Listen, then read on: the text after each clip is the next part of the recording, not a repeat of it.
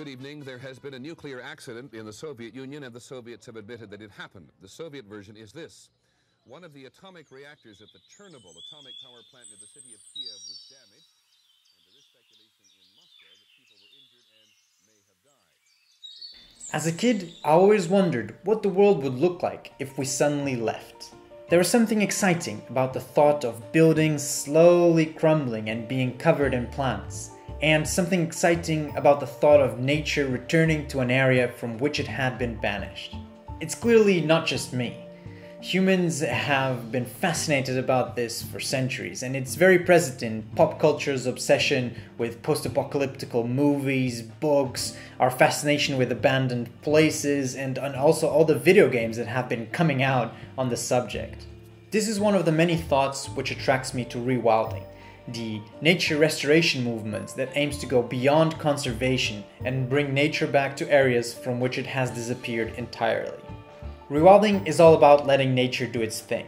It's about allowing natural processes to resume with the least amount of human intervention possible, besides a little helping hand here or there to sort of get things on their way. For the most part, we have to be content with a few small changes, with improving the landscape a little bit, just to become a little bit more nature friendly. And we never really get to see this drastic transformation of the landscape itself. And this is mostly because humans are still there, which is obviously a good thing, by the way. I'm happy that we are still here. But we never get to see this big transformation in one go. But the curiosity remains. What would things look like if humans were to suddenly pack up and leave? What would nature do with such an opportunity? This is where Chernobyl comes in. It's the perfect example of extreme rewilding. Humans are kept out by radiation, and this gives wildlife an opportunity to recolonize the area and bring back its original ecosystem. Now, before we get started talking about Chernobyl, I just want to make clear that this is the worst nuclear accident in the history of mankind. Countless people died, many more suffered horrendous injuries from it, so we are in no way supporting this or saying it's a good thing in some way. It was a horrible thing. We're very much against the accident, unhappy that it ever occurred, but it does provide us with an interesting opportunity to analyze something fascinating. Now that that is out of the way, here's a quick recap of what happened in Chernobyl. The Chernobyl disaster was a nuclear accident that occurred on the 26th of April 1986, whilst conducting a test on the number 4 reactor in the Chernobyl nuclear power plant near the city of Pripyat in the north of the Ukrainian SSR. There are countless documentaries and a very acclaimed show that cover the subject, so I won't attempt to provide commentary on the accident itself. It's the long-term consequences that are of interest to us here. Long story short, the accident led to widespread radioactive contamination, which led to the creation of an exclusion zone around the nuclear reactor.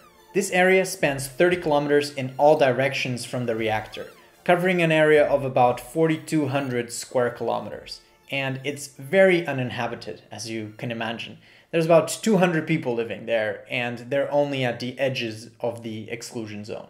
About 70% of the exclusion zone is forest. The monoculture pine plantations that were there in 1986 have now given way to more diverse primary forests.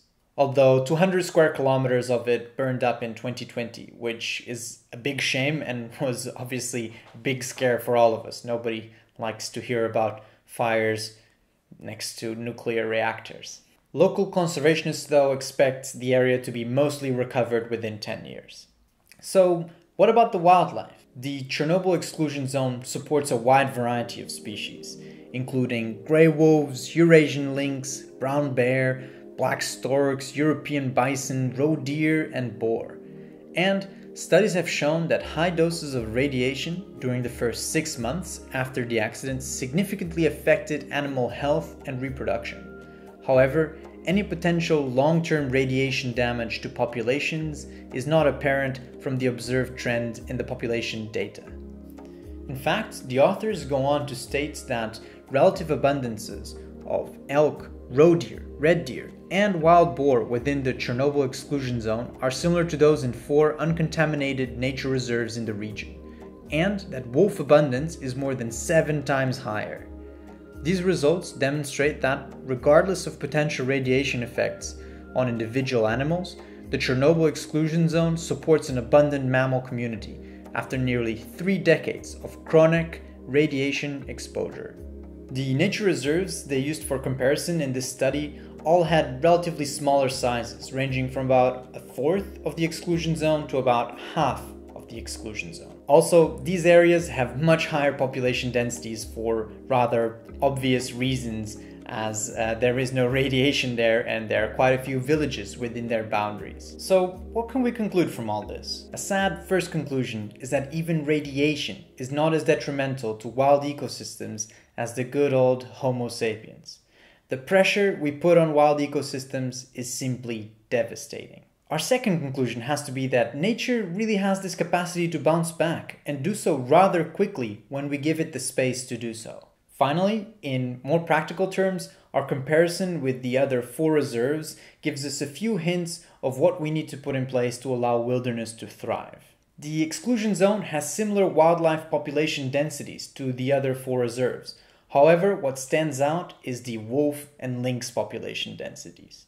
You see, large predators are a great indicator of a healthy, self-sustaining wild ecosystem. So what does the exclusion zone have that other areas don't? And no, it's not the radiation.